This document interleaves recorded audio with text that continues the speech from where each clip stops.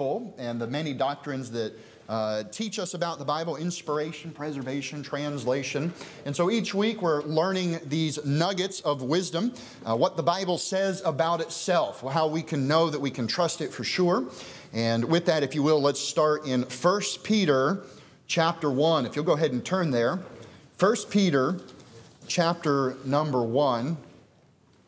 And I'm going to give you a handout here in a second. And we've started in Matthew 1:1 because Matthew 1 is the beginning of the New Testament, and the very word is Bible. That's the first word. Now, in the original language, it's biblios. It says the book. And we are people of the book. And so we're going to go through the order that's laid out in Matthew 1:1 of some doctrine that is foundational for Christian theology. And so we're going to look at the book. We're continuing through this as we have the past few weeks. And if you didn't get the handouts from last week, there are some still back in there.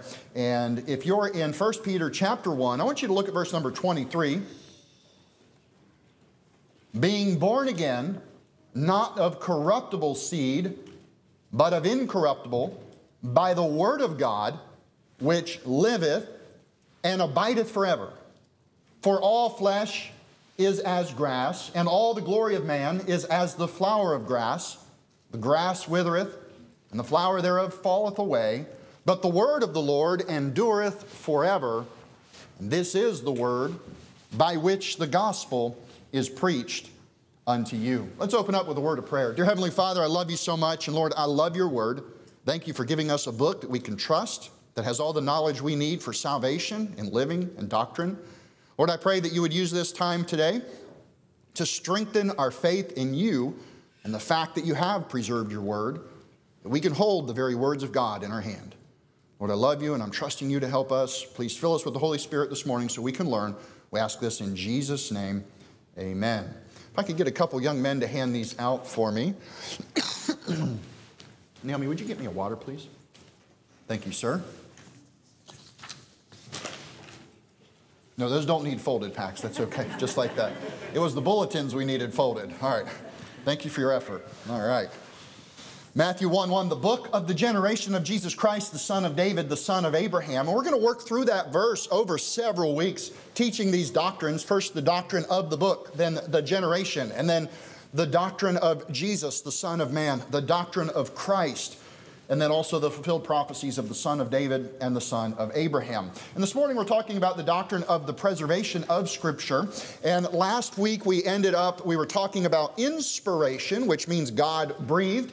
And as we ended the lesson last week, we were talking about double inspiration, which is an erroneous thought. It's a theory that some have that the King James translators were actually inspired of God. And I think that's a fallacy because God breathed His word into the men that spake it originally or wrote it originally. And preservation is the secondary doctrine, the fulfillment of His prophecy to keep those words. Whereas some of your double inspiration guys would say that they think that the King James Bible is better than the Greek or the Hebrew. Now, if you speak English, it is better for you, 100%. Now, there are bad versions of Greek and Hebrew that the King James Version is better than. So let's keep that in mind. But not all King James only guys are double inspiration. There's kind of a straw man with that. Those that are high-minded scholars love to attack the double inspiration crowd. And a lot of them are, we know them typically as Ruckmanites, those that would follow Peter Ruckman. And he had a few odd things to say on Scripture. But I got to tell you, you think about it like this. A lot of your double inspiration guys will teach that we had lost God's Word until 1611. Now, the critical text guys, thank you. The critical text guys, those that want to use the newer versions, they would say that God's Word was lost until we found the older and better manuscripts in 1844 through Tischendorf in Sinaiticus, and then the following year, 45, with Vaticanus. Now, they still don't believe they have God's Word in their hand, so I have a higher regard for a Ruckmanite or a double inspiration guy because he at least believes he has God's very words in his hands. Whereas anybody in the critical text that follows that Catholic line, the Tischendorf line, line, the Westcott and Hort line, Nestle Aland text. And we're going to get all into that very soon. But they don't believe that they have God's word. So that's very important to understand. You'll notice I have here Psalm 12, verses 6 and 7. It says, "The words of the Lord are pure words, as silver tried in a furnace of earth, purified 7 times. Thou shalt keep them, O Lord. Thou shalt preserve them from this generation forever." Now, this is God's promise. We know that He breathed in and gave us the word. We learned that last week. Now He's saying, I'm going to keep them. You will have them forever. He'll preserve them forever. This is God's promise. If you notice, I have the 3 legs of this concept here: the inspiration, the preservation, and the translation. I gave you examples on the first week as we cast the vision, how there are even translations in the Bible, the old being translated into the new. And so we will move on to that here in a few weeks. But today it's all about the preservation. If you notice the text here, it says the providential preservation of God's word. Now, providential means that God had foresight. Yea, even that God intervened at times to protect His word. Now, we believe in a sovereign God, but He does not force anybody to be saved. That word sovereign is also often misapplied in certain ways, where the Calvinists would say, God picked me to be saved, or God picked me to go to hell. That's wrong. I do believe that God has personally intervened in my life to give me a red light. And I was mad that I got that red light. But then a semi-truck came barreling through, and I realized I would have died, and I thanked God for that red light.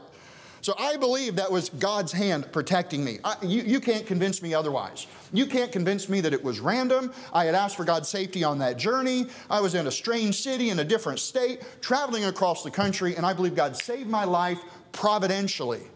That He preserved me, that He had foresight and had intervention, and God is in control of His creation, but yea, He will never force someone into salvation or into hell. Salvation is a free gift, and it's your choice. Everybody must choose whether or not they will take that everlasting gift. So that's what providential means. Providential preservation of God's word is found in the Masoretic Hebrew, the traditional Greek text, often called the Textus Receptus, or the received text, and in English as the Authorized Version, 1611 through 1769, or also known as the King James Bible. There are many variations to the King James Bible simply because of updates in printing, minor printer's errors, typesetting issues, and this is, I've seen people that dig really deep in and try to cause you to doubt, do you have the right King James Bible? If your Bible says King James Version on it, if it's the Authorized, originally based on the 1611, you probably have a 1769 or a 1762. We're going to get more into that in the near weeks. And there are still minor differences between the two, and yet I believe God has perfectly preserved His word as we have it. Now, what I have discovered as I collect some Bibles, I have found some Bibles that don't fit either rule. They don't fit the pure Cambridge edition rule of the 62 or the Oxford 69 rule.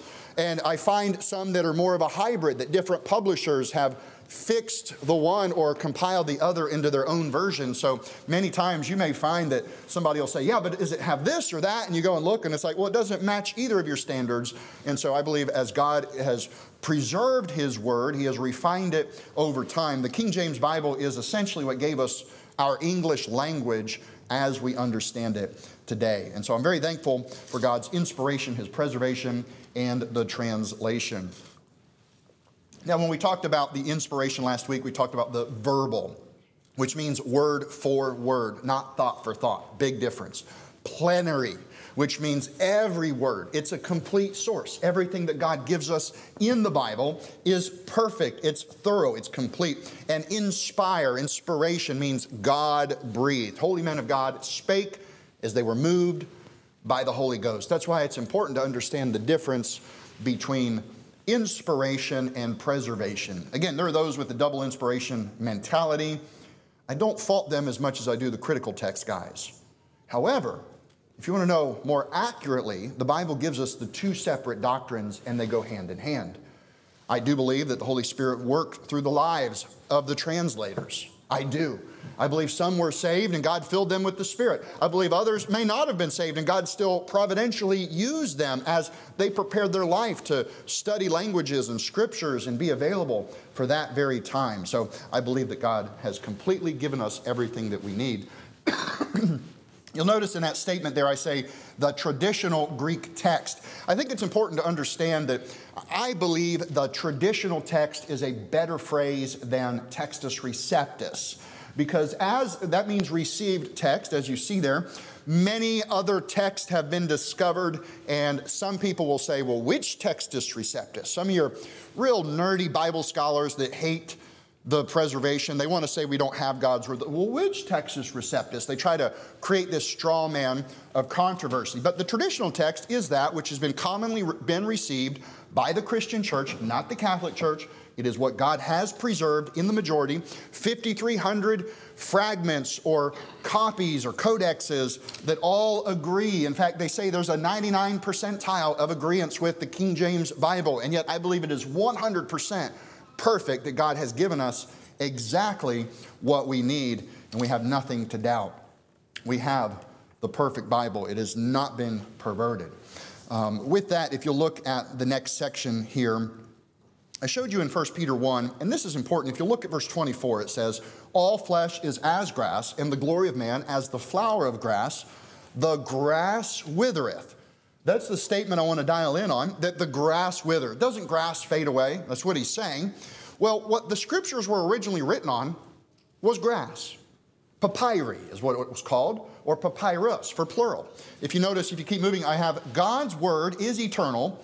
It outlives the papyrus, that's the grass, the reed paper that it was written upon. Isaiah 40 confirms this. This is what's being cited. The grass withereth, the flower fadeth, but the word of our God shall stand forever. Isn't that something, that it was written on grass, saying the grass will wither, but my word is forever? And we have what was written in Isaiah today, because God's words are eternal. Isaiah 19 gives us a reference. It calls it the paper reeds. Those are papyri reeds. That's where they were making paper from. Two great verses on the eternality of God's word. Psalm 119:89. Forever, O Lord, thy word is settled in heaven. And verse 152. Concerning thy testimonies, I have known of old that thou hast founded them forever. It is settled in heaven. I believe God knows exactly what he wanted in our Bible up in heaven long before we had it. Long before we had printing presses, God's word was settled in heaven. He had the foresight. He knew what needed to be said. He knows what this generation needs. Now again, as we were speaking last week, we have a book bias. We have a book problem. On Friday, I gave the example. Friday, I order a book. I go on Amazon, I order a book. I get it Saturday. It tells me it was printed in Orlando on Friday. And within 24 hours, I was able to click and buy, and it's at my front door. It was printed by a robot and cut and chopped and shipped and mailed and came to my door within 24 hours. Now, guys, do you know how long it took to get copies of the Bible just 100, 200, 300 years ago, 400 years ago? It was a long endeavor. Some of these men gave literally their whole life to being a scribe and studying the Bible and being able to copy and translate it and teach it. And that's where we are. We should be very thankful that we can hold God's word in our hand. I always heard it that one day they're going to make the Bible illegal. But like I say, if they make cell phones so popular, they don't have to make the Bible illegal. We're all distracted with the cares of this world, aren't we? Continuing on the next section, God spoke to Moses in Exodus 20, where we get the 10 Commandments, and God spake all these words, saying. And then Moses spake to the people, Exodus 24, verse 3. And Moses came and told the people all the words of the Lord, and all the judgments, and all the people answered with one voice and said, all the words which the Lord hath said, we will do. Now, God spoke the words, the 10 Commandments, and then many other things after that. And Moses was able to retain it all. Now, I believe the Holy Spirit was working inside of him, fell upon him, so that he might prophesy and say what needed to be said.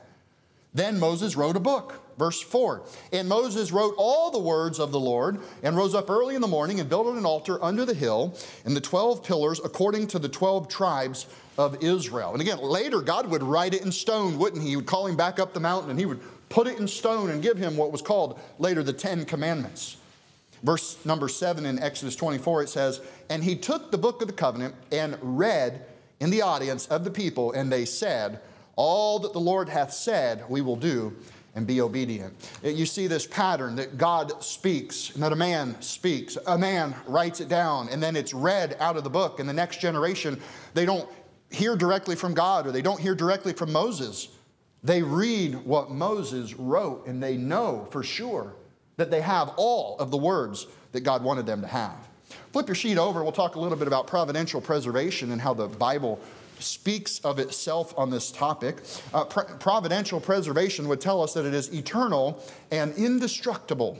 You can destroy your Bible and think you've done something, but you're not hurting the ones on my shelf or on your house, right? And that's, the devil is after it. He wants to change it. But listen, God does not forget his word. Even if man does, God knows, because it's settled in heaven. I give this example out of Jeremiah. Chapter 36, starting in verse 23, it says, "And it came to pass when Jehudi had read 3 or 4 leaves, he," that's the king, "cut it with the penknife and cast it into the fire, that it was on the hearth, and until all the roll was consumed in the fire that was on the hearth. The men that were with him, hearing the king," he's like, "No, king, don't burn it." They were trying to convince him, "Don't burn it," but they did anyway. And look what God does in verse 28. "Take thee again another roll, and write in it all the former words that were in the first roll, which Jehoiakim, the king of Judah, hath burned." So God commands Jeremiah, write another copy. Now, do you think God forgot his word? Nope. Look at verse 32. "Then took Jeremiah another roll and gave it to Baruch the scribe, the son of Neriah, who wrote therein from the mouth of Jeremiah all the words of the book which Jehoiakim, king of Judah, had burned in the fire, and there were added besides unto them many like words." Now God fired him up, and he gave him a few more chapters to add. He's like, "Oh, you're going to burn that? Let me give you a few more judgments against you and your kingdom for your wicked actions of rejecting the word." I'll give you these 2 examples of how God has preserved his word. In the Old Testament, it was through the Hebrew priesthood. Today, in the New Testament, it's through the priesthood of the believers. It's our job to keep it and learn it and memorize it and teach it.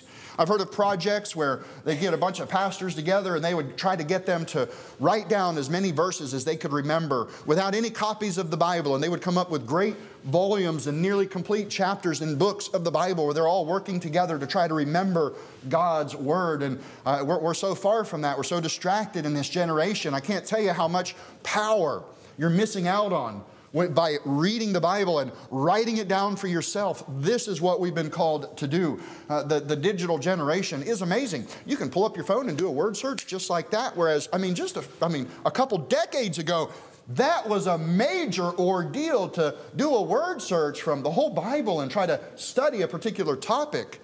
And now any kid can do it with any phone. But don't let it make us lazy.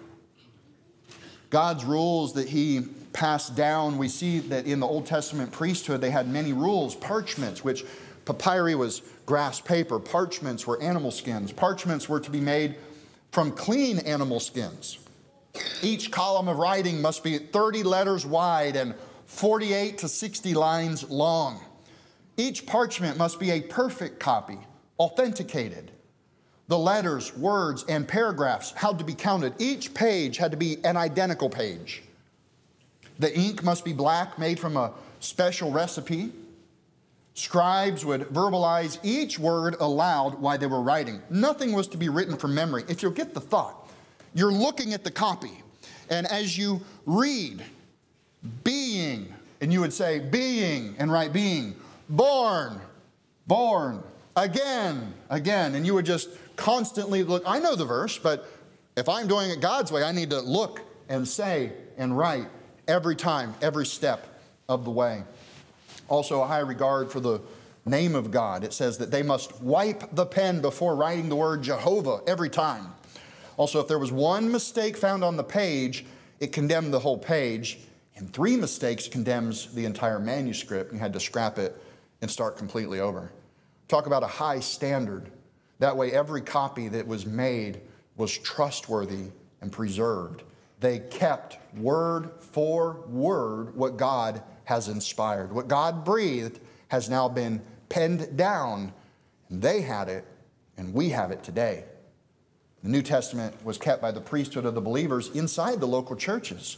The received text traces its origins back to the faithful believers in Antioch. There in Acts 11:26 it says, "And when he had found him, he brought him unto Antioch. And it came to pass that a whole year they assembled themselves with the church and taught much people. And the disciples were called Christians first at Antioch." If you go and read that whole chapter, you'll see they came and told them, and the church was working together to grab these doctrines and learn them and teach them to each other. We'll get into it more. We've spoke of it earlier, and we'll get to it later in the next session or so about the Peshitta. Just an amazing copy. Syriac, how Syriac would have, or Arabic would have been a language that was primarily used even in the time of Jesus, because many of the Hebrew slaves quit speaking Hebrew. Many of the prophets would have had to interpret the Hebrew scriptures into Aramaic or Syriac, as Daniel called it, for them to be able to teach it to them. And so God has preserved His word in many languages. If I can get a couple volunteers, I want to show you how to spot a fake Bible. We did this last week or the week before also with, I need some young men who can read. Come on, I need some help. I need 1, 2, 3, 4, 5, 6. I need some volunteers. If everybody will come grab one of these. We're going to start voluntolding. Justice, would you pick us some young men to come grab these Bibles and read for me? I'll be a young man. Young man? We're going to ask your wife about that. It's not difficult. It won't be a hard text. There you go. Get Josiah away. Oh, there's Luke. All right. We got enough? Everybody grab one of those. Oh, this is a good one. How to spot a false Bible. Now, we showed you Genesis 1:1. In the beginning, God created the heaven and the earth. It's not heavens plural. That's the easiest way. But if you guys will go to Luke 4:4. We talked about Genesis 1:1. Everybody find Luke 4:4. And, you know, the Bible tells us in John, I think it's 10, that the Scripture cannot be broken. Well, there are some Bibles that are broken. And so let's see how to spot one. In Luke 4:4, I'll read it to you. "And Jesus answered him, saying, It is written that man shall not live by bread alone, but by every word of God." All right, if you have it, go ahead and read it. You have it? Luke 4:4, go ahead, sir. "And Jesus answered him, It is written, man shall not live by bread alone." And that's the John MacArthur ESV. So it doesn't have every word of God. All right, what do you have for us, Landon? It says, Jesus answered him, "It is written, one does not live by bread alone." But it doesn't have every word of God. Which version is that? This is The New American Bible. All right, what do you have? New World Translation. New World Order Translation. Okay. But Jesus answered him, "It is written, man must not live on bread alone." But it doesn't have every word of God. You see the pattern here, right? Go ahead, Noah. And Jesus answered, "It is written, man shall not live by bread alone." And that's the NIV, the No Inspired Verses version, okay? And what do you, Justice, what do you have there? Tree of Life version. That's not the whole name of it. What's the whole? Messianic Jewish Family Bible Tree of Life version. Boy, that's a mouthful. Does it have every word of God? Yeshua answered him, "It is written, man shall not live by bread alone." You might as well call this thing the Yiddish Bible. It changed God's name while it was at it, all right? All right, what else do we have? "And Jesus answered him, It is written, man shall not live by bread alone." But it doesn't have every word of God. All right, what version is that? Legacy Standard. The Legacy Standard Bible. You guys can put those back. That's the John MacArthur's New Translation, the LSB. It's not a legacy, it's brand new. It's not a standard. Even the Calvinist scholars are rejecting it, but he specifically attacked God's word as he used the critical text. So Genesis 1:1 is the easiest way to spot a false Bible. Luke 4:4 is also a great way to spot a false Bible. They don't have every word of God. Therefore, they don't have a preserved Bible.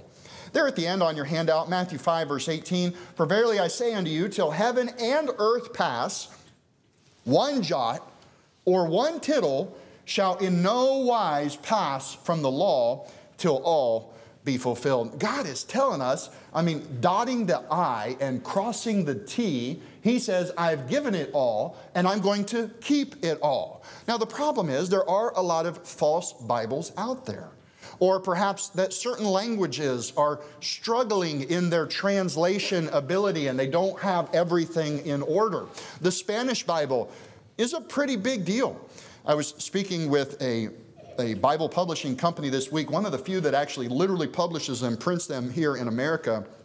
And he was telling me, so we get these free gift New Testaments. I don't think I have one up here. But there's an error in it. And I was telling, yeah, here it is. And so there's an error in it that I spotted, and I told the publisher. And this other publisher I was speaking to, they have the same name, but it's a totally different organization. And right away, he's like, that's not us. I'm like, oh, yeah? And then I'm like, oh, sure enough, it isn't. They have a different product. And he said, we have a letter on our wall where one of our guys wrote Oxford. And the Oxford Bible, for 40 years since it was published, this particular rendition, has had a typo. And one of our guys found it. And we have an acknowledgement. I'm sorry, it was Cambridge. We have an acknowledgement from Cambridge that their pure Cambridge edition had a typo, and we're kind of proud of it. We framed it and put it on the wall. We got this letter back that we found an error. In this particular Bible, in Titus 1:2, where it should say, in hope of eternal life, which God that cannot lie promised before the world began. God promised eternal life. He cannot lie. Well, for some reason, this version has the word the inserted there. In the hope of eternal life, which it doesn't really change anything, but it's just not right. Now, does that mean that we've lost God's word because some program or some printer somewhere added a word that didn't belong here? When I was speaking to this gentleman about it, he said, you understand, there is no software that's really capable of accurately editing this. He said, if you copy this text and you put it in a Word document processor, it's going to mess it up. It doesn't have the King's English, if you will, as it did there. And so it is a manual process for every piece, and it needs to be double-checked and triple-checked. And that's what the local church does. That's what Christian believers do through the power of the Holy Spirit. You pray and you search and you read. And so we're going to be getting our next batch of Bibles from this other company. Much better outfit, by the way. So looking forward to getting those ordered actually this week. So that was kind of neat to be able to talk with them about some of those things. Mark 13:31, there at the end of your page. Heaven and earth shall pass away, but my words shall not pass away. Mark 13 is famous because it's what's commonly called the Olivet Discourse. It's where Jesus was answering the question, what will be the sign of your coming? Now, they were standing there with him, but they said, what will be the sign of the end of the world? They knew, he said, I would go away and I'll come back. And they knew those things. They understood, but not entirely. And he says in that passage, heaven and earth, one day it's going to fall away. This earth and the heaven that the angels are in right now, one day it's all going to melt with a fervent heat. But yet there's a new heaven and a new earth, and God's word, because it is settled in heaven, breathed by God, and kept by providential power of the Lord, it will never be lost. If God wants to print a copy in the new earth, he can do it. I kind of have the theory, once we have a resurrected state, once we pass, we're absent from the body and present with the Lord, I get a feeling like God just sticks it in our hard drive. And it's like everybody, we get the whole thing in our brain, and we have supernatural understanding as we're prepared to serve him for eternity. That's my theory. But heaven and earth shall pass away, but my words shall not pass away. I want you to have great faith in that statement. God loves you so much. He gave you a book. And in it, it tells you all the matters of life, all the issues of life. Mostly salvation. Isn't that the most important thing? Wouldn't it be a horrible thing if we were unsure about our salvation? We were talking about Augustine earlier. Talk about perverting doctrine. Boy, that guy really messed some stuff up, didn't he? I mean, he really messed some stuff up, but all the Catholics are confused because of him. Well, do we baptize babies or do we not? Does that enter us into the covenant? Do I have free will in the flesh? Do I have free will in the spirit? He taught all sorts of crazy doctrine, and it's not just him. If our authority was a church structure, some hierarchy, yea, even the man behind the pulpit, we could be in trouble, couldn't we? Because we're all flesh and we're all failures in certain areas of life. But guys, I want to encourage you, you have the Word of God. And the Holy Spirit inside of you, He will lead you and guide you into all truth. You have no need that any man teach you, He says. And yet we do, we teach, just as Moses did. We're going to write it and read it and teach it until the Lord comes. And we have great confidence. What He has given us, this is where all the power is at. This is where the authority is at. And you can stand on your own 2 feet. You can embrace the Word of God and get it in your heart and let the Holy Spirit work and speak it out of your mouth. You too can help save souls and teach doctrine and fulfill the Great Commission. What a great thing that we have the perfect, preserved Word of God. Let's pray. Dear Heavenly Father, we love you. And Lord, again, we love your book. Lord, I love what you're doing here at this church. I thank you for getting us all here safely. Lord, I pray that you would just fill us with your Holy Spirit today and help us to be loving and kind and caring to one another. Lord, I pray for those that are on their way. Help us to comfort them. We love you, and we ask these things in Jesus' name. Amen. All right, you're dismissed.